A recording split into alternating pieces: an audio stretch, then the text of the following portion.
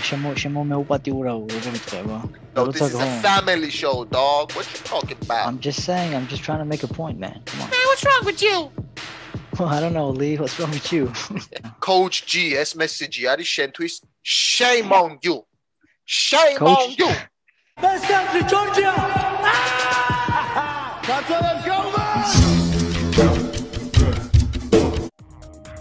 Go. We are live. Fight Hoppers.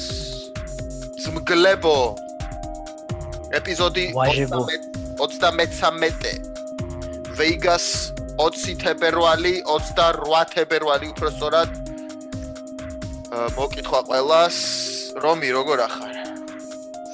კარგად, მადლობთ ღვთის წყალობით და ადამიანური მცდელობით. ყველანი ვართ სახეზე და კარგად. როგორი კვირა ქონდა? ჰაილაითები მოგვიყევი აბა შენი კვირის. ჰაილაითები სამწუხაროდ ამ კვირის ცოტა, ერთი ჰაილაითი კარგი იყო. ცუდი ნიუზები არ გვინდა. ჩემ მეგობარს მამა დაეღუპა, ეგ იყო ერთი, მაგრამ ასევე ჩემ მეუღლის დაბადების დღე იყო 25 თებერვალს. Happy birthday, Masho. Thank you. და ძალიან დიდი ის გავაკეთეთ, მინდა რომ გამეხარებინა და ყველანაირად ძალიან დიდი ის გავაკეთეთ რა, თუსოვკა, პარტი, ბევრი ხალხი იყო, ძალიან კარგად მოვილხინეთ მართლა, კაი ჯიგრული ის იყო რა თანამედროვე. ნახე და როგორ მომინდა იცი მან ყოფნა და მომენატრა მაგრა საქართველოს. ბიჭო და მუსიკას ყველას არჩევინებდი თავისთვის? ვის მიდიოდნენ და ყველა თავის პორტზე YouTube-დან თავდა? ხო რა, თავის რაც გაუსწორდება და რეგულარულად თავდნენ. თავისუფალი იყო. ეგ ასწორებს. But if I was there, ain't nobody touching.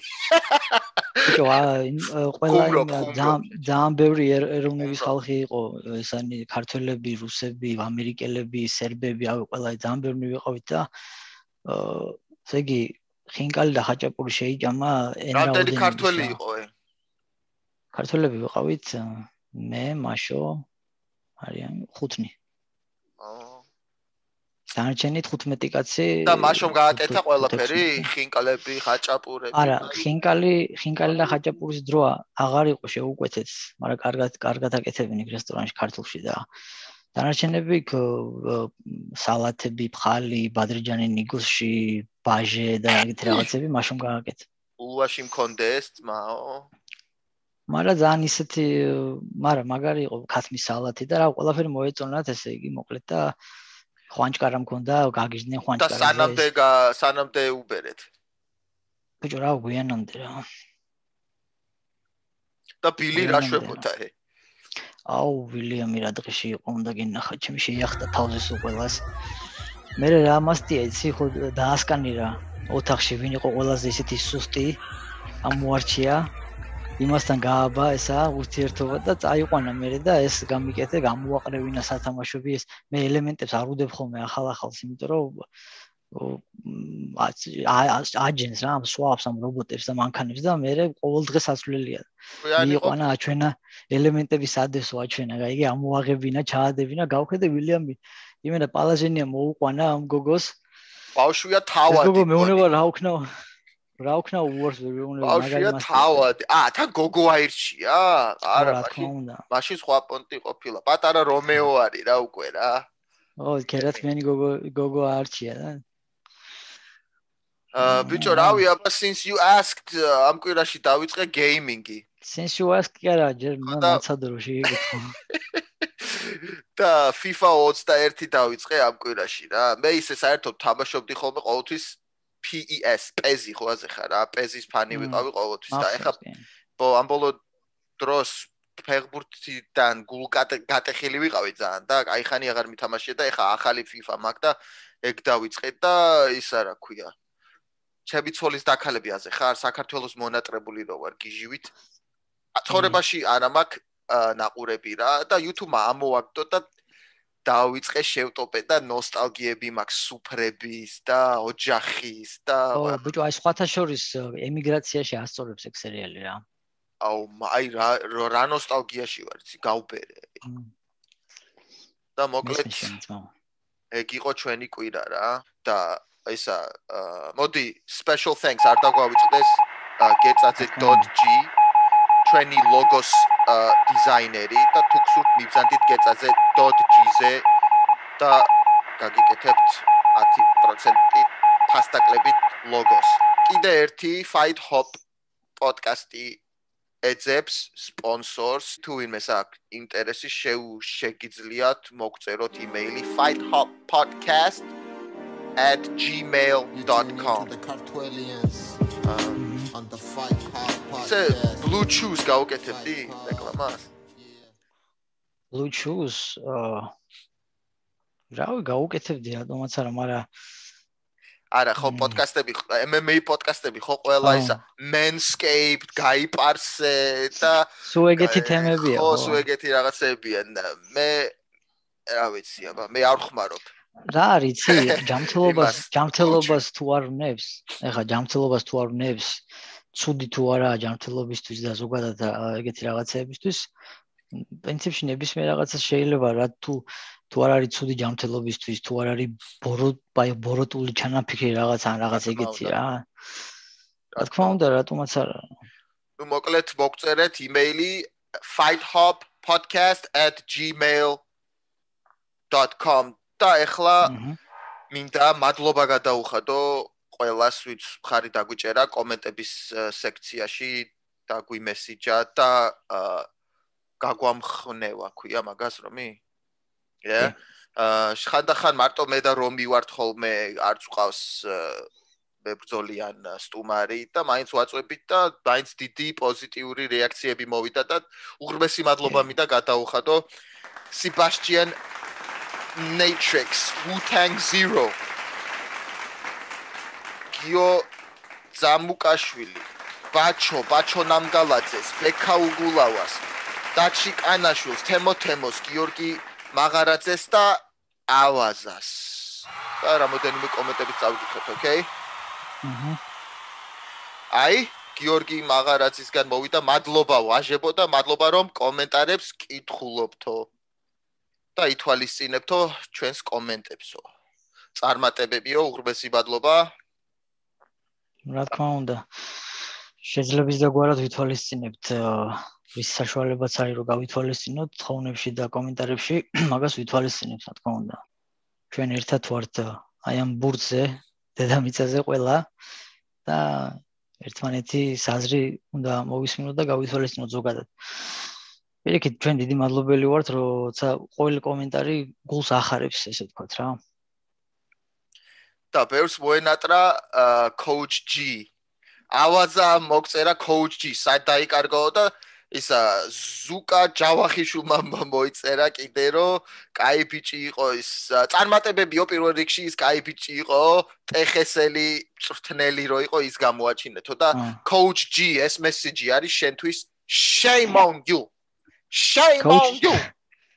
coach G-სთან გვაქვს მიმოწერა ყოველდღიური თითქმის უბრალოდ იმდენად დაკავებული გრაფიკი აქვს ყოველთვის უნდა მაგრამ არ ემთხოვა ეხლა ბიჭო ისე მაგალითად ეხლა აქ შაბათია უკვე 2 საათია მე ხვალ კვირა არ მუშაობ ისვენებ ეგ ხვალ მუშაობს მაგას თავის დარბაზი აქვს მე 2 შაბათს ვიწყებ მუშაობას ეგ მე მაგ დროს ისვენებს და ნუ არ ემთხოვა რაღაც გიო კიდე ჩინეთშია და ნუ არ ხერხდება რთულია ძალიან ნუ მოკლედ coach მართლა ძალიან დაკავებული აქვს რა ქვია schedule და სხვათა შორის ეხლა ქონდა დიდი შემოთავაზება რომ გაეწია cornerman-ობა BKFC სეკუნდანტობა bare knuckle BKFC fighting championship-ში გონი ვისთან რომი და უარი თქვა თუ პირიქით არ ვიცი უარი თქვა მგონი წავა იმას რა ქვია იმ ბიჭკაცო UFC-ში ჭუბობდა ეგ Joe Riggs yeah ანუ ძალიან დიდი შემოთავაზება არის ეს არ უნდა ესეთი შემოთავაზებაზე ასეთ შემოთავაზებაზე უარი არ უნდა თქვა ანუ შეიძლება დიდი შანსია coach G თუ მოგენატრათ სანამ აქ შეიძლება BKFC-ს არა გიორგი გვეყოლება რა თქმა უნდა როდ დროის ამბავია და დამთხოვის მაგრამ იქნება რა თქმა უნდა ბიჭო კიდე ბაჩო არის მაგარი ხანდახან კოკა-კოლას მოვიტან და ჩაუჯდებიო. ხანდახან საკოებიო და მოკლედ მაგარი კაცია ბაჩოს მოკითხვა. ეხლა მორჩა, რა თქმა უნდა, Rozenstruik Vs Gane. თურმე Gane არის და არა Gane ან რაღაც. და აი შესაფერისი კომენტი ბაჩო ნამგალაძისგან მოვიდა. ჩემი აზრით, ლუისი უნდა შეახვედრონ Rozenstruik Vs Gane's გამარჯვებულს და მაგ ჩხუბში გამარჯვებულმა უკვე უნდა მიიღოს სატიტულო ბრძოლის Stipe versus Engano's შორის მოგებულთან. ეგ აია. რა არიცი.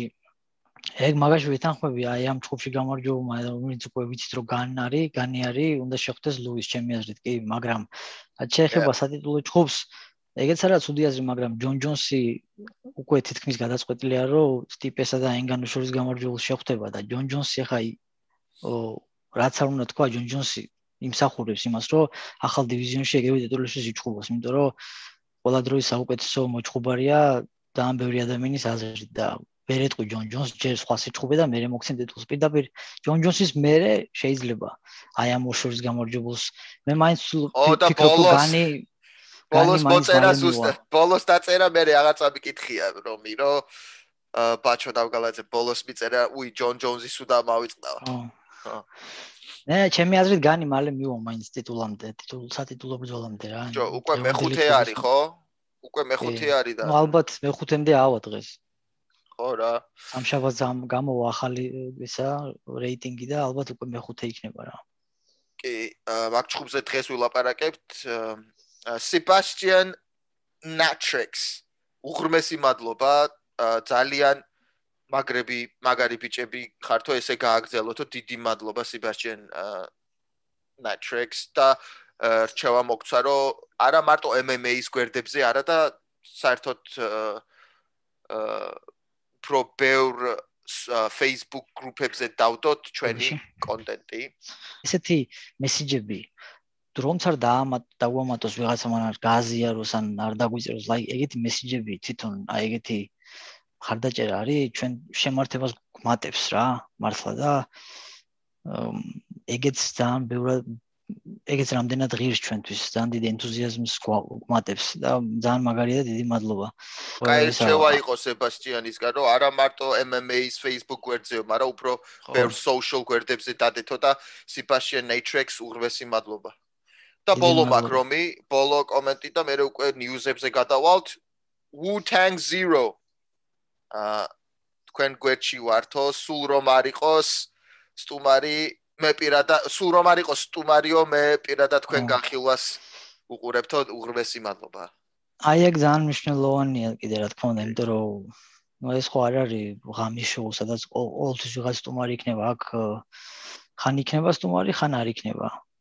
მაგრამ ხო ჩვენ საყურებელ მარტო ჩვენ საყურებელს როცა მოვა ხალხი და ჩვენს მოსასმენად ეგ არის ყველაზე დიდი რა და პატივი ჩვენთვის ხო დიდი მადლობა ესეთი კეთილი სიტყვებისთვის ყველას უღრმესი მადლობა ყველას დიდი მადლობა ძალიან მე მგონია რომ ეს პოდკასტები YouTube პოდკასტები როგორც ამერიკელებს და ბრიტანეთში არის რომ ბევრი და ავსტრალიაში უკვე ძალიან ბევრია MMA პოდკასტები საქართველოშიც წამოვან ნელ-ნელა და მოიმატებს რაოდენობა და რიცხვი მაგის უბრალოდ ჩვენ ყოველთვის ვიქნებით ალბათ მაინც პირველი YouTube პოდკასტი ქართულ MMA-ზე რა და ეგ მნიშვნელოვანია და კარგია და ეგ ყოველთვის იქნება მაგრამ ეგ წამოვა და მე ალბათ უფრო ერთმანეთსაც მივეხმარებით იმედია რა კი რა თქმა უნდა მაგრამ ჩვენ YouTube პოდკასტი არა ვართ ჩვენ საერთოდ ვართ პოდკასტი და YouTube-ზეც ვართ ჩვენ ყველგან ვართ სადაც პოდკასტები არსებობს Apple Podcast, Google Podcast, Spotify და ასე შემდეგ. etc. ეხლა გადავიდეთ ახალ ამბებზე, ანუ რა მოხდა რა სიახლეები არის, ხო, რა მოხდა sometimes you teaching me Georgia and I appreciate that. უახლოეს წარსულში თუ რა მოხდა და ყველაზე მნიშვნელოვანი ბრძოლა იყო ჩვენ ველოდებოდით ამ ბრძოლას რამდენი მე პირადად თითქმის 2 წელია, რაც ბოლოს იჩხუბოთ დავით ქირია მის მერე ველოდებით მის შემდეგ ჩხუბს და რა კორონები მოხდა, ჩაეშალა, მერე კიდე ვანში უნდა ქონოდა ბრძოლა და ბოლოს დაეჯახა ყველაზე მაგარ kickboxers მართლა goats kickboxing goat Geo Petrosyans და ნამდვილად ну რა თქმა უნდა იცით ალბათ რომ სამწუხაროდ წააგო დავითმა სამივე რაუნდი მიცეს მგონი არა სამივე რაუნდი მიცეს Petrosyans რა ვიცი ახლა მე თუ რას ვფიქრობ მე რა თქმა უნდა გული დამწყდა და ძალიან ცუდ ხასიათზე ვიყავი და ყოველთვის ეგრე არის ჩვენიანები რომ მაგრამ რავი დავითის გამოსვლაში და თავის მიწოლას და თავის გული გამოაჩინა და მაინც ვფიქრობ რომ ძალიან კარგად იმუშავა ის მიუხედავად რომ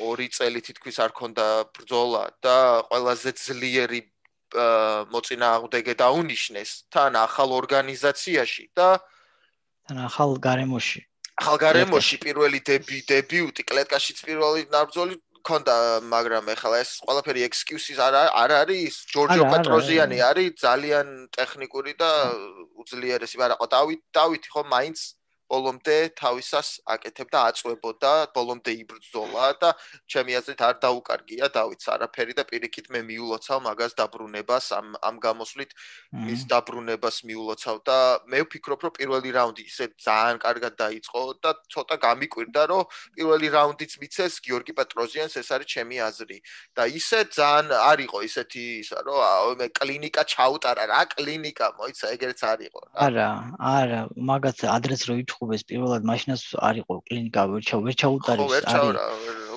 არის სტილი გარკვეული მოჩხუბრებისა რომლებსაც შეიძლება მოუგო 10-დან 10 ჯერ მაგრამ 10-ვე ჯერ გაგიჭირდეს და ის შენი კლასი ვერ აჩვენო ეგრე ემართება ყოველთვის Geo Petrosyans უცად დავითთან უწევს ბრძოლა იმიტომ რომ დავითს აქვს ეს pressure როგორ არის ზეწოლა აქვს ძალიან არ ჩერდება უდიმე წინ მიდის სივრცეს არ გაძლევს და არ გაძლევს იმის საშუალებას რომ მანძილი მოზომოდა ეს ზუსტი დარტყმები განახორციელა Petrosyanis შემთხვევაში რაც მაგას ახასიათებს რა ზუსტად რომ სვავს სადაც უნდა სადაც უყურებს იქ რო ურტყამს ზუსტად ეგრე არ გამოდის დავითთან რომ დავითი განსაკუთრებული მებრძოლია მაგ მხრივ რა აგებს თუ იგებს ყოველთვის ბრძოლაა და ომია მაგის შუბებში. დავითი Petrosyanისთვის ძალიან რთული მებრძოლე იყო და თვითონ თქვა ამერე მიკროფონი რომ იცეს, headset-ი რომ იცეს. მე მაინც ახლა რა შეგვიძლია რომ თქვა დავითს ჩვენი მოწოდება და ჩვენი შეხსენება მაგას არ ჭირდება, მაგრამ მაინც ვიტყვი ერთადერთი შეგვიძლია თქვა რომ გული არ გაიტეხოს რა, გულს არ გაიტეხოს მებრძოლია სულით, მაგრამ 2 წელი რო არ იჩხუბებ და მე ყველა დროის საუკეთესო მოჩხუბარს შეგახვედრებინ 2 წლის მერე ეგრევე ცოტა შეიძლება ცოტა ისეთი comeback-ი ცოტა სხვანაირი მოეწყოთ, მაგრამ მაგრამ უარს ხო არ ეტყოდა ხა Petrosyan-თან პირიქით, you have to take the chance, man. არა, თქმა უნდა. უბრალოდ ესეთია ხა UFC-ში რო იბრძოდე 155 პაუნდში და 2 წელი არ იჩხუბა და მე ეგრევე ხაბიბი შეგახვედრონ.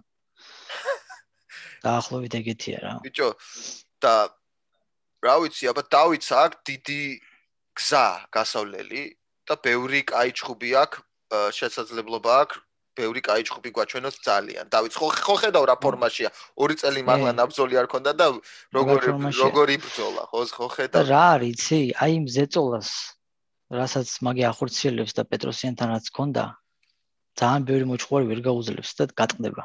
რასაც დავი აი როგორც დავითი ზეწოლით მიდის წინ რა. და ის მარცხენა ჰუკი კიდე Petrosyan's რო არ კონდეს დისტანციის გაზომვის ეგეთი უნარი და rolling with the punches რო არ შეეძლოს, ბევრს არ შეუძლია ეგრე აიტანოს ეგ მარცხენა ჰუკი აქვს ძალიან მაგარი.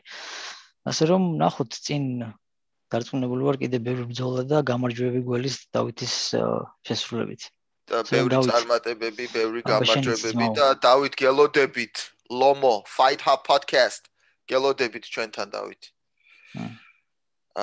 კიდე merabs a trash talker Cody Stamen ma tweet-ი მიწერა let's go you ugly little fucker. Ugly little fucker რა და მაგის პასუხი ნახე ერთ-ერთმა ფანმა მიწერა.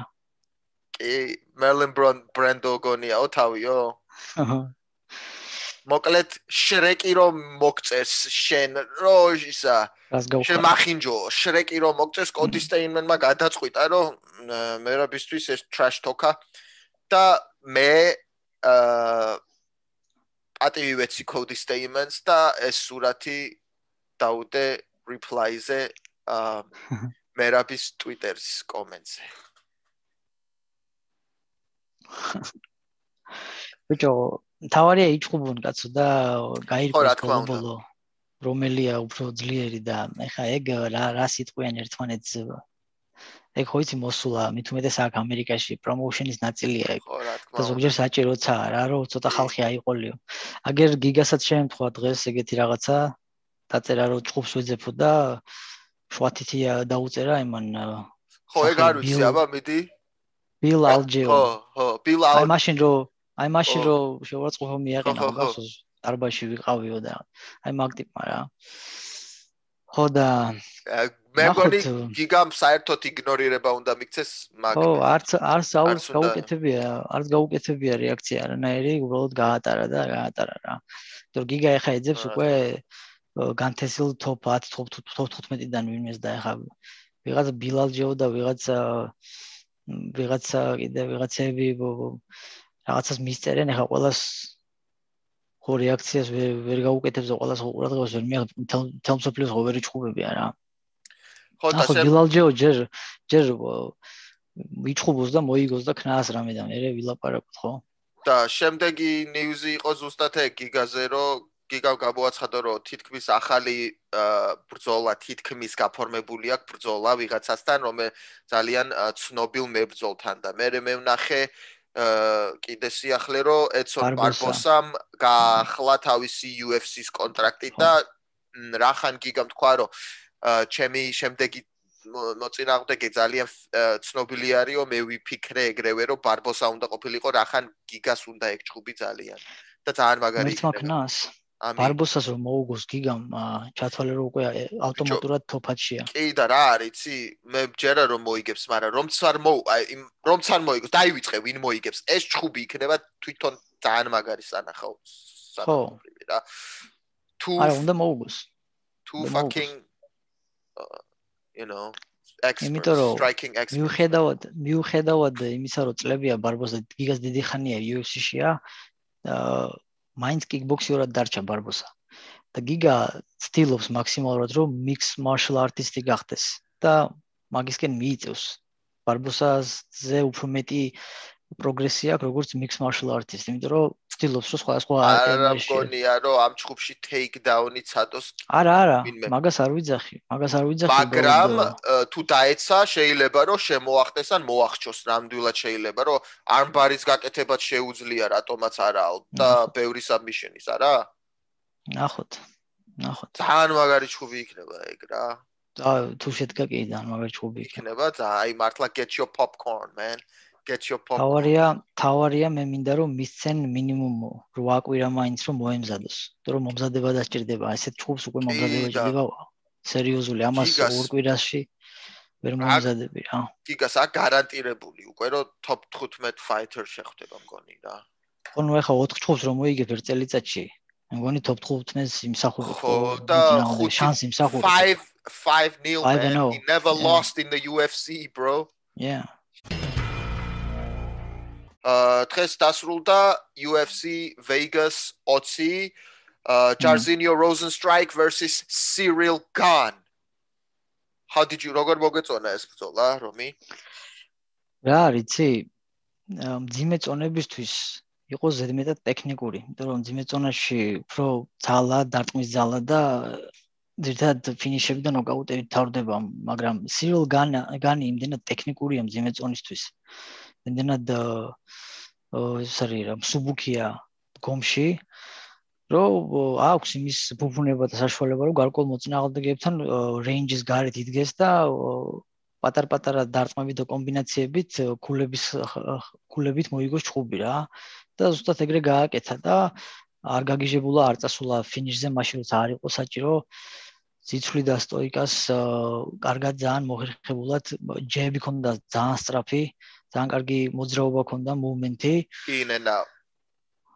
და რა მე შტაბეშტილების ქვეშ დავრჩი ჩემი აზრით უბრალოდ როზენსტრაიკი იმდენად სახიფათოა და იმდენად მიყვება დარტყმის ძალა ბოლო წამამდე გავიხსენოთ overimten ჭუბი რომ არ ვერ ცოტა რომ გადაება შეიძლება ისეთი მოხვედრილიყო მე განს რომ ზუსტად ის გააკეთა რაც უნდა გაეკეთებინა მოსაგებად რა და ჩემი აზრით განი სერიოზული კონტენდერი ხდება ნელ-ნელა ძიმე ზონაში რა ეხლა top 5-ში თუ შევიდა მით უმეტეს რა ძალიან ტექნიკურია და ძალიან სწრაფია კი და ჩემი აზრით ეს main event-ი რაღაც არ იყო ისეთი main event-ი რა რომ გზნობა გაქვს რომ ეხლა რაღაც ძალიან მაგარი არ იყო ეგეთი ტოპი მაგრამ ყველა main event-ი ეგრე არ არის არა მაგრამ გეთანხმები რომ სწორედ მოიქცა და ყველა რაუნდი მოიგო განმა ერთადერთი გული დამწყდა ოდნავ მეგონა რომ უკვე ყველა რაუნდს რო აგებ რო იცი რო აგებ მეოთხე ან მეხუთე რაუნდში ცოტა რაღაც უნდა შეცვალო და ჯარზინიომ არ მოუმატა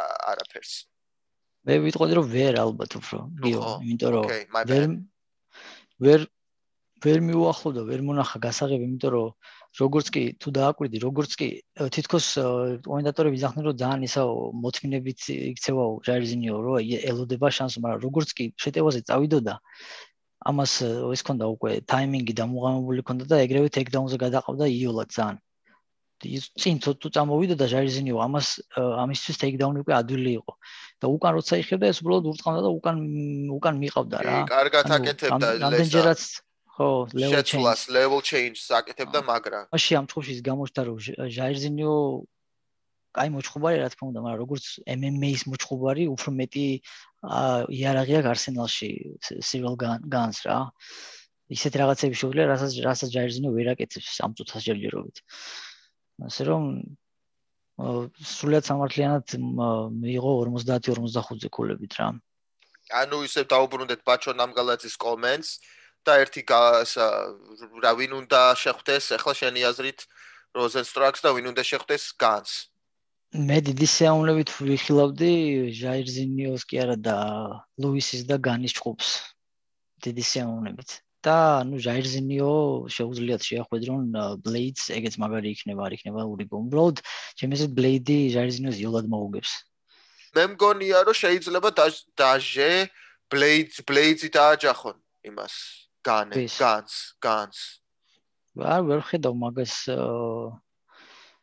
მაგის იმას ეგ უფრო კაი ჭუბი იქნება მგონი ხო მაგრამ რამდენად აიღებს მაგ ჭუბს ახლა წაგებულ კაცთან ჭუბს მაგას მე მგონი უფრო ლუისთან ჭუბი აწყობს იმიტომ რომ უფრო მოკლე გზაა ეგ ტიტულამდე რა ბიჭო აგას მგონი არ ეჩქარება 3 წელია ბრძოლობო მარტო და რა ვიცი აბა არ ვიცი ხო მაგრამ მაგას კიდე ჭირდება რაღაც გამოცდილება 1-2 ჭუბი ისეთი რა მე რა რო წაგებული არის blades არ ვიცი რა ყველას თავის აზრი აქვს მე პირადად blades versus gun ძალიან დამაინტერესა ამ წუთას ძიმე ზონაში ისეთი მაგარი top 10-ია რომ ნებისმიერი ჭუბი საინტერესოა ეგეთი საინტერესო ძიმე ზონა UFC-ში არ ყოფილა кайხანია რა აი Cain Velasquez-ის და JDS-ის მერე ეგეთი საინტერესო არ ყოფილა ესა ძიმე ზონა UFC-ში რა წლებია უკვე ასე რომ ნებისმიერ ჭუბს მივესალმები მანდ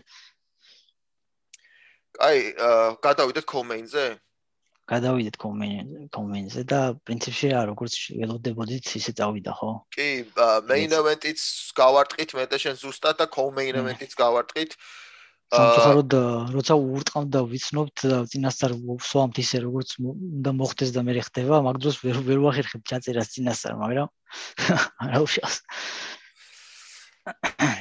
ნუ ახლა კვირაში ერთხელ ხომ მაინც ვახერხებთ რაც მთავარია და როდის იქნება მერე თუ ის მოკლედ ნიკიტა კრილოვ მაგომედ ანკალაიევ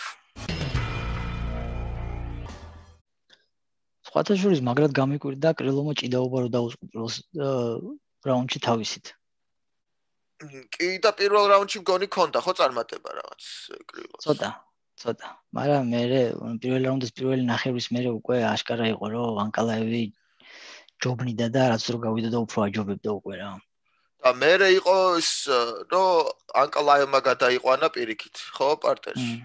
კი. და მიყუდებული ყავდა მაშინ. სეტკაზე გალიაზე ყავდა ისა მიყუდებული და პარტერში და ground and pounds ახერხებდა, ხო? კი. ხო და ეგეც არ იყო ესეთი დიდი რაღაც ეფექტური ჩხუბი მგონი. არა, ეგეთი სასწაული ეგეც არ იყო მაინც და მაინც უბრალოდ ну, კაი ჩხუბი იყო მთლიანობაში, ორი მაღალი დონის martial artist-ი შეხვდა ერთმანეთს და ხშირად როცა საკმაოდ მაღალი დონის martial artist-ი და მოჩხუბარი ხვდება ერთმანეთს, ზოგჯერ არის რომ ომია და ანუ სისხლის ზღვრა და ესე შემდეგ ზოგჯერ არის რომ რაღაცნაირად შეგვეცნობიერად ისე გადაწყვეტენ ორივე რომ აი შახმატივითაა და უფრო ტექნიკური ბრძოლა მიდის და ამ შემთხვევაში ეგრე იყო რა, არ იყო blood and guts და ესე ვთქვათ პოლც არ არის. ამ შემთხვევაში ჩემი აზრით ფიზიკური ძალის და ცოტა მეტი გამოცდილების და ალბათ კლასის ხარჯზეც ანკალაევმა მოუგო კრილოვს რა. კრილოვი სხვათაშორის აი მოჩხუბარია დიდი ხანია უკვე UFC-ში სულ კარგად გამოდის, მაგრამ სულ ცოტა აი რაღაცა აკლდება ყოველთვის რომ აი მომდენო ლეველზე ავიდეს რა. და ანკალაევმა ის ჭიდაობა გამოიყენა, ის პარტერი გამოიყენა, თორე ისე ვერ მოიგებდა. ზუსტად ეგ ჭირდებოდა მაგას. ხო, მაგრამ ნუ არა, ანკალაევს ისეთი ხელები აქვს, რომ ყოაზე ხარ რა. მაგრამ იმ მე ვიცახი რომ კრილომა აჯობა მდგომშია რა და იმიტომ გადაიყვანა იმან. ხო, იმიტომ რომ კრილოს ფეხები აქვს ძალიან კი, კაი ფეხები აქვს. ფეხებს იქნევს კარგად და აი კარატისტი ყოფილა. ხო, მასე ეჭირა დისტანციაზე ეჭირა და ფეხი მოგესალმებად უფრო გძელია და უფრო მიწვდები შენ და ის ვერ მოგწდება ხელით შენ მაგდროს. ფეხს ურტყამ შენ ფეხით მიწვდები, მაგრამ ის ხელით ვერ მოგწდება. კი, იმანაც კარგად, განმაც კარგად იხმარა ეს tip kick-ები, side kick-ები. მერე calf kick-ებზე ცოტა ხანში ვილაპარაკებთ რა თქმა უნდა. ბიჭო, მე ვფიქრობ ეხლა განის ჯები იყო სასწაული რაღაც ძიმეწონაში ეგეთი სწრაფი ჯები არ მინახავს არასდროს რა. პამ ეს პაპი კონა მაგარი. snap და ბიჭო, მე ვფიქრობ რომ დოლიძეს შეუძლია შეხვდეს კრილოვს. დოლიძე მე მგონი ჩავიდა თუ არ ჩავიდა აპირებს მგონი ჩასვლას კიო რა. და თუ არ ჩავიდა კრილოვს შეხვდება, მაგრამ კრილოვი იყო heavyweight. გაიგე და კრილოვი ჩამოვიდა lightweight-ზე. light heavyweight. Sorry, ხო, light heavyweight-ზე და რომანი არის light heavyweight-ზე და ჩადის middleweight-ზე და რო არ ჩავიდეს კრილოვთან ძალიან პატარა გამოვა რომანი? არა ხო? არა მგონია. არა და მაგათ აქვს შეხვედრილი grappling-ში, ხო იცი? ხო, ვინ მოიგო? დოლიძე რა თქმა უნდა. არ არის ცუდი აზრი, იმიტომ რომ კრილოვი მაინც ეს არის განთესილია ჯერ კიდევ. მაგრამ ავიძე დოლიძე თუ ჩავიდა 185-ში, უკვე ცვლის ყველაფერს. არა, რა არის, ცი, თუ ჩავიდა, მაშინ ხო, მაშინ კიდე ვიღაცას უნდა ეჭყუბოს. ანუ არა ვიცი. მაგრამ ჯერ შეიძლება ჩავიდეს და მე ისევ ამოვიდეს, იმიტომ რომ ნახოთ როგორ წავა მაგის წონის კლება. ხო, ეგეთი იოლი არ არის, ხო, რა თქმა უნდა, ჩადიადი, არ ვიცი, როგორ მოახერხებს. დიდია ეხა მაინც ასე თუ ისე კი შეიძახის რომ შემიძლიაო, მაგრამ ჯერ უნდა გააკეთოს და მე როგორ მაინტერესებს, აი მართლა ჩავიდა, ბიჭო, არ იძახის იმაში თავის პოსტებში რომ ხო, არ ამბობს რა. რას აპირებს და მაგას უნდოდა ჩხუბის ეგრევე, მალე უნდოდა ჩხუბი რა და ცოტა გაიწელა, იმიტომ რომ მალე ეძებდა და თუ მართლა კრილოვს ეჩხუბება, მაშინ კიდე 3 თვე მოუწევს დალოდება, მაგრამ ეხა მე matchmaker ხო არა ვარ. მე საერთოდ არ მგონა კრილოვს შეხვდეს კაცო. მე და ბევრმა თქვა რომ Paul Craig versus Roman Dolidze იქნება მაგარიო და I really think it will, man.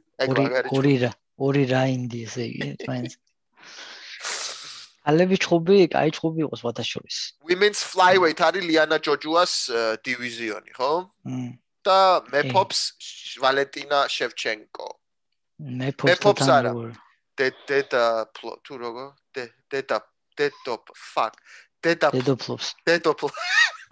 დედოფლობს ვალენტინა შევჩენკო. დედოფლობს კი არა, ეს არის ბიჭო.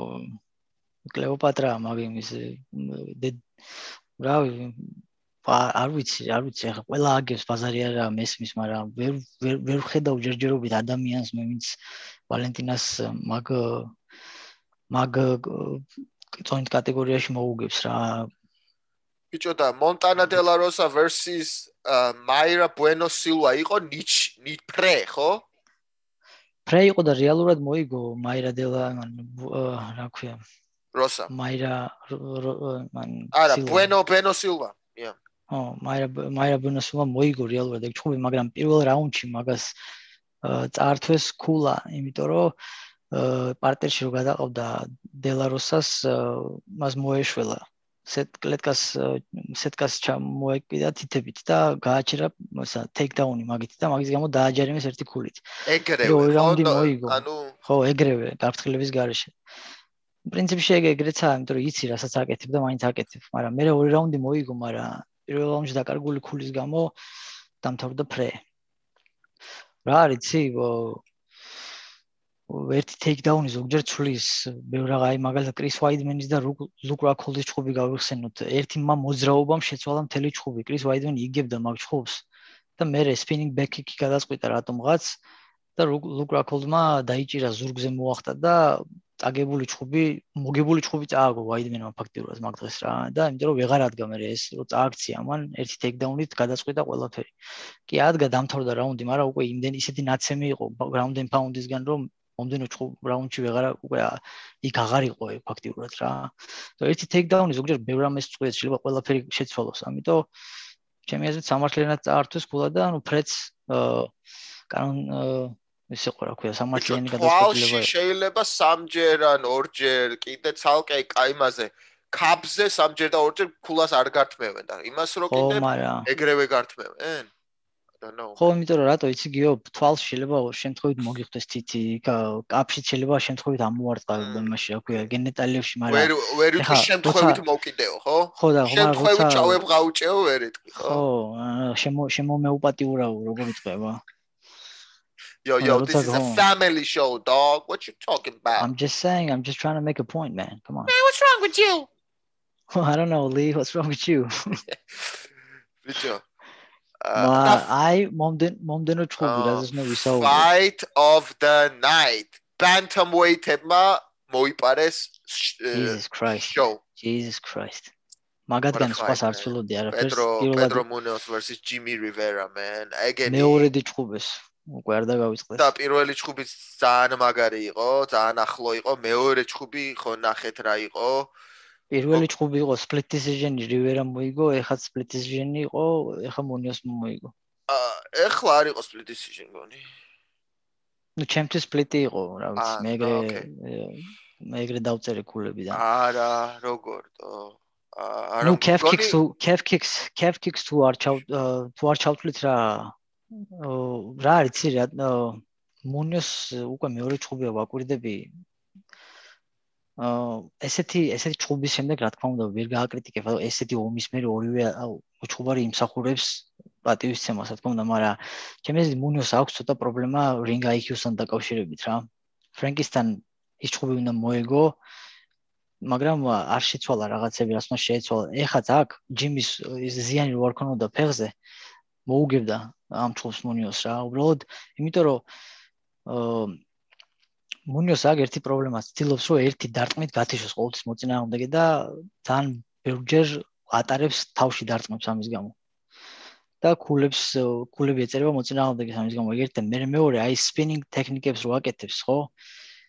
ყველას არა აქვს ესეთი სისწრაფე რომ ერთი შემოbrunებით ერთი ბზრიალში მოარტყა მოწინააღმდეგე. მაშინ ძალიან სწრაფი უნდა იყო ან რაღაც განსაკუთრებული ტექნიკა უნდა ქონდეს. როცა ხედავ რომ არ მუშაობს, ყველა არ უნდა დახარჯო ენერგია. უბრალოდ პირველ რაუნდში იმდენად დააზიანა ჯიმი რივერას ფეხი, მაგრამ მაგის ხარჯზე ცოტა არ იყოს გაუმართლა. ნუ ჩხუბი რა თქმა უნდა მაგარი იყო, მაგრამ აი ოდნავ დააკტა რივერას ჩემი აზრით რომ მოეგო ეგ ჩხუბი რა. თან ისეთი ერთი რომ მოხვედრო და ეგ power shot-ი ზუსტად გილას გათიშავდა. ძალიან ძლიერი სწრაფი და ძლიერი დარტყმებია. ორივეს სხვათა შორის რა. კი, მაგარი ჩხუბი იყო ძალიან. მაგარი გაცვლები იყო რა. მაგათი უბრალოდ აი ეს არ მესმოდა რატო spinning kick-ებს რატო აკეთებდა ამდენს, იმიტომ რომ სისულელე ან მაშინ უნდა setup-ი გააკეთო, კომბინაცია უნდა დაასრულო spinning kick-ით და ზოგადად როცა ფეხს ურტყამ, kick-ს როცა აკეთებ, ყოველთვის უნდა გააკეთო setup-ი.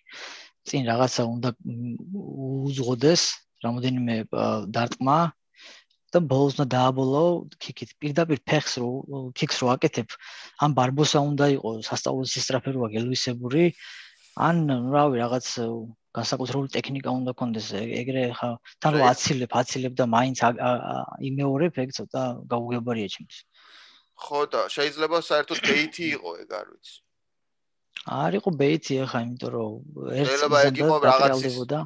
ხო და ისა მართლა იმ ფეხზე calf kick-ზე ცოტა სტრესი გაუკეთოთ რა, ის calf kick-ი ფეხი მოაძრო პირველი რაუნდი იყო, ხო უკვე რო გაძვრა ფეხი და ცალ ფეხზე რო იდგა და მაინც გააგრძელა რა. ბიჭო, რავი, რივერა არის ალბათ ერთ-ერთი ყველაზე კერკეტი ადამიანი მსოფლიოში, რასაც მაგან იმას გაუძლო, რა ქვია, კეფიკებს. ცალი ფეხით ეგრე რო გააგრძელა. არ გაეთიშა ფეხი, ხო? არ გაეთიშა უბრალოდ მაინც, ხო, ის ფეხი. გაუძლო რაღაცნაირად. ბოლომდე არ გაეთიშა რა. აიტანა, აი ეს მოჭიდავის ძალიან მაგარი. აი მოჭიდავის, რა ქვია, toughness რა, აი მოჭიდავის რაც აქვს და ეს რო არ ნებდებიან ბოლო წუთამდე, აი ეგ გამოაჩინა ჯიმი რივერამ კიდე ერთხელ რა. და არ ქონდა ისა desperate takedown-ები. მაინც კაცივით იდგა რა. გონი ერთი attempt-ი ქონდა რაღაცა, მაგრამ არა, კაცივით იდგა ერთ ფეხზე რა, ცალ ფეხზე რა. არა, ხო, სასოწარკვეთილებაში არ ჩავარდნილა, მიუხედავად იმისა, რომ ფეხი ქონდა საშინელ მდგომარეობაში პირველი რაუნდიდანვე რა. და დიდი შანსი არის, რომ მერაბით შეხვდეს მას ახლა რა ქვია, ჯიმი რივერას უკვე. მაგარი ჭუბი იქნება ეგ. ხო, ეგ რა მაგარი ჭუბი იქნება. უბრალოდ მერაბი ათრევს, სასტიკად ათრევს ჯიმი რივერას. ჩვენც ეგ არ გვინდა? ნო, აბარა ათრევს, ვიდა იატაკს გააწმენდინებს. ტილო. Shout out to Merab. Our boy. ბოლოს იმასაც შევეხოთ ჩვენი რო გადაგურჩა, გიგას რო გადაურჩა კასერესი. დღეს კი მოიგო. ეგეც არის დიდი ბრწყინვალე ბრძოლა. კასერასმა თავისი შეასრულა, მაგრამ ეგ არისო დიდი ბრწყინვალე ბრძოლა რაღაც, იმიტომ რომ მაგის მოწინააღმდეგე რაღაც დგომში საერთოდ ვერ დაუდგებოდა და ძალითაც ვერ აჯობა იმდენად და ტექნიკით რომ ეჭიდავა კარგად და სულ რაღაც ჩაბღოჭებული იყო და ვითომ ათრევდა ძირს, მაგრამ ბევრი რივერსები გაუკეთა და პირიქით top position დაიკავა მერე კასერასმა, ხო და მგონი მერე ის მაშინ triangle-ში ყავდა? სამკუთხედში მოაქცია. მე მეგონა რომ მორჩებოდა მას რა ქვია, დაამთავრებდა, მაგრამ ერთი-ორჯერ არასწორი მიმართულებით წავიდა, აქეთ რომ წამოსულიყო, აქეთ წავიდა, მაგ დროს გარკვეული მიმართულებით უნდა წახვიდე, რომ კარგად ჩაკეტო და უფრო მჭიდრო გახადო სამკუთხედი. და ფეხი უნდა, როცა არ ყოფნის ძალა თქვა მოხჩობის, მე ან ფეხს უნდა შემოახვიო ხელი, ან რაღაც ეგეთ და ეგეც ვერ ქნა რა და მე თქვა რომ უკვე ხდებოდიო რომ სრიალებდაო თავიდან, იმიტომ თვითონ გაუშვა მე რა. თქვა რომ სრიალებდა უკვე და ხდებოდი რომ ყველა ენერგიას ხარჯავდი და დაუს ფეხში და მე გაუშვა. თქვა ალექსმა ლიროიმ, თქვა ხო. ეგ არ ვიცოდი. მოიცა მე ისა ივაში ინტერვიუზე? ხო, ინტერვიუში თქვა, ხო. ხო, ამიტომ აზრი არ ქონდა, უბრალოდ ძალას დაუხარჯავდიო და ხდებოდი რომ მისრიალდებოდა ოფლიანები ვიყავი და მის ხდებოდაო და ამიტომ გაუშვით მე თვითონო რა. მოკლედ გიგას აღარ აინტერესებს ალექს კასერას ჩემი აზრით, მხოლოდ top 15 უნდა გიგას რა, მაგრამ რა თქმა უნდა. ხო, არა, გიგა. ალექსმა თუ ესე გააგრძელა, ალექსას შეხვდება კარგი მოწინააღმდეგე და შეიძლება მაინც დაეჯახონ რა, მაგრამ რო არ მოგატყუოთ no disrespect, მაგრამ მე ვერ ხედავ კასერას contender. ხო, არა. contender ვერ ხედავ რა.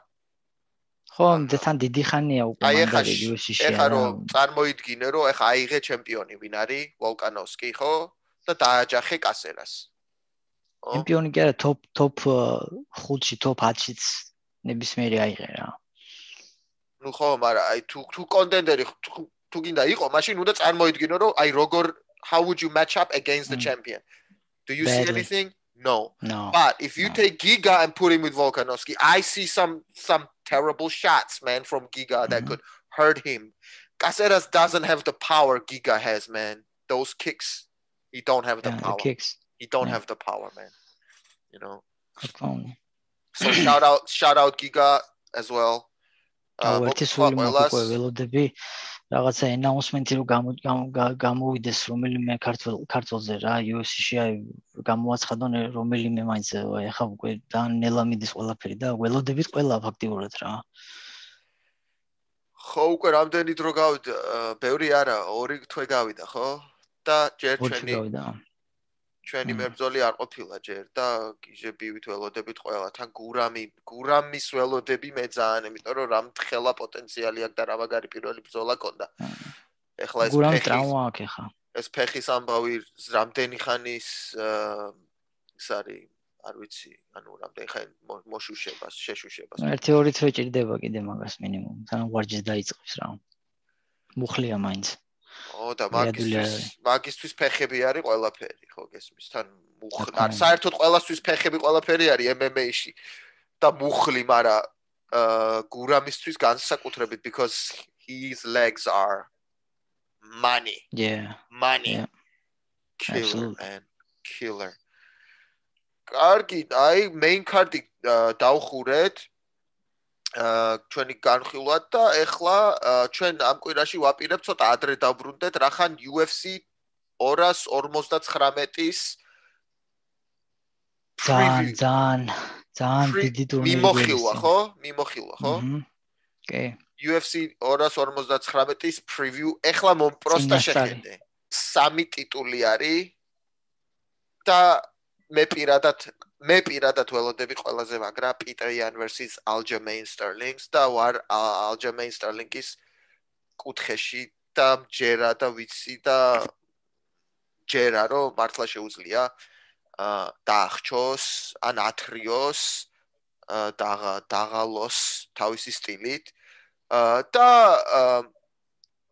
დისტანსით მოერიდოს მის ტექნიკურ strikes. და ეგ არის ჩემი ბრძოლა, მაგრამ Amanda Nunes, Megan Anderson-ის ძალიან მაგარია და რა თქმა უნდა Jan Blachowicz, Israel Adesanya, რომელი title shot მოგწონს ყველაზე ძალიან. ოღონდ Aljamain Sterling-ი უკვე მე ვთქვი, ძმაო, dubs man, I got it. მეც ეგ მაინტერესებს და ველოდები ყველაზე მეტად, მაგრამ თან ისიც მაინტერესებს Adesanya როგორი ჩხუბებს 205 პაუნდში. და მე რა სიტყვის ჩხუბის მერე და რა გეგმები აქვს წინ, ანუ აპირებს თუ არა უკან ჩამოსვლას და ასე შემდეგ მოიგებს თუ წააგებს ნახოთ რა. და შეეხება ნუნესის და ანდერსონის ჩხუბს, რავი 10%-ის შანსს ვაძლევ ანდერსონს ნუნესთან რა, იმიტომ რომ ნუნესი ძალიან მაგარია რა. კი, უბრალოდ ანდერსონს აქვს ძალიან მაღალი არის, ხო და რიჩია კაი, ხო? ხო, გრძელი ფეხები და ხელები აქვს, მაგრამ ანუ თუ კარგად იხმარა პატარა და არ ამგონია უბრალოდ. მაგას ჩვენ ჩაუღრმავდებით ალბათ კვირის განმავლობაში. ხო, რა თქმა უნდა. ამაზე ჩვენ დავბრუნდებით შემდეგ ეპიზოდზე, მოგვიანებით კვირაში. უბრალოდ ეხა ვახსენეთ, რომ 3 ტიტულის ბრძოლა არის. კიდე არის რამოდენიმე ჩხუბი, რაც იმ მაგარი ბრძოლები არის. Islam Makhachev, Drew Dober არის და Thiago Santos, Alexander Rakic არის. კიდე პრილიმებზე რო იქნება Dominic Cruz, Casey Kenny პრილიმებზე რო იქნება რა მაგარი მე ამ ჩხუბს დავდებდი main card-ზე და გული არ დაწყდეს, მაგრამ ან Islam Makhachevs ან Thiago Santos ჩხუბს ჩავსვადი უფრო ფრთხილად ვიდრე Dominic Cruz, Casey Kenny-ს. უბრალოდ რა არის respect on the bantamweights. უბრალოდ რა არის Dominic Cruz არის პრილიმების main event და პრილიმების main event არის უკვე ის დრო როცა უკვე ყველა ერთვება მაყურებელი. იმიტომ რომ მაგიტო დადეს მან. უნდა დაიწყოს მალე მთავარი კარტა და კიდე არის Song Yadong და ამ Song Yadong-ს რა უნდა ვერ გავიგე ჩემი. ნახავთ ახლა რა უნდა ებრძოლა რა მერაბისთან რა Song Yadong-ს რა. ნახავთ ერთ კვირაში რა უნდა კაცო, რა პრობლემაა. He's fighting an unranked guy, dude. You rather fight an unranked guy than ranked guy, right? Okay, there you go. და ასა Joseph Benavides დაბრუნდა, Askar Askarov. და არ ვიცი რატო გაწირეს ესე Benavidesi. ასკაროს ახვედრებენ, მანდაც ძალიან სკეპტიკურად ვარ განწყობილი ბენევიდესის შანსების მიმართ რა. მოკლედ ეს არის UFC 259, ჩვენ დავბრუნდებით ამაზე. ეხლა რომი გააკეთებს პატარა რეკლამას. ჩვენი ერთ-ერთი სპონსორი გეწაზე დოჯი, ჩვენი ლოგოს ავტორი, ძალიან ნიჭიერი ადამიანი, თუ მოგწონთ ჩვენი ლოგო და გინდათ კარგი ლოგო გქონდეთ ბიზნესისთვის, ვებსაიტისთვის და ასე შემდეგ, მიბრძანდით გეწაზე .gz-ზე და მიიღებთ ძალიან მაღალი დონის პროდუქტს. ასევე შეგახსენებთ, რომ რა თქმა უნდა, გახსნილები ვართ სპონსორებისთვის და ასევე არ დაგავიწყდეთ, რომ დააჭიროთ გამოწერის ღილაკს და დააჭიროთ ლაიქს. რომ უფრო და უფრო მეტმა ადამიანმა, უფრო და მეტ ადამიანს მიეცეს შანსი, რომ ნახოს ჩვენი გადაცემა, ეს ძალიან მნიშვნელოვანია. ამით გადაეცემა სხვა ადამიანებს, როცა ლაიქს აჭერს, ამით გადაეცემა სხვა ადამიანებს და სხვა ადამიანების ნახავენ ჩვენს გადაცემას. რაც რა თქმა უნდა შოუს ასაზრდოებს და სულს ჩაბერავს, რა თქმა უნდა. და ჩვენ ვეძებთ სპონსორს, Fight Hop podcast-ი ეძებს სპონსორს და შეგიძლიათ გამოგვიგზავნოთ email-ი fighthopodcast@gmail.com-ზე. არა მარტო სპონსორზე, თუ რამე შეკითხვა გაქვთ ან კონტაქტი გინდათ, შეგიძლიათ კიდე გამოვიმეორებ fighthopodcast@gmail.com. Romy, what do you want to say before we close up? ბოლო რაღაცას მინდა მეთქვა, ის არის რომ რაღაცები გვაქვს დაგეგმილი, ძალიან კარგი რაღაცები. ზოგი გამოგვივა ალბათ სადაც ვართ იქიდან. ზოგი რაღაცებისთვის გვჭირდება უფრო გაზრდა მაყურებლის, გამომწერების და ლაიქების რაოდენობის, ასე რომ თქვენი დახმარების იმედი გვაქვს და მაგ დახმარებით მივაღწევთ აი ამ მიზნებამდე ყველა ერთად რა. ამიტომ დაგვიჭირეთ ხარი. ვინც ხარს გვიჭერს უკვე იმათ მადლობა და მომავალ შეხვედრამდე. აბადროებით. Fight Hoppers. Peace. Ow! Best country, Georgia! Let's go, man! You're listening to Fight Pod Georgia, weekly MMA podcast with the Cartwellians.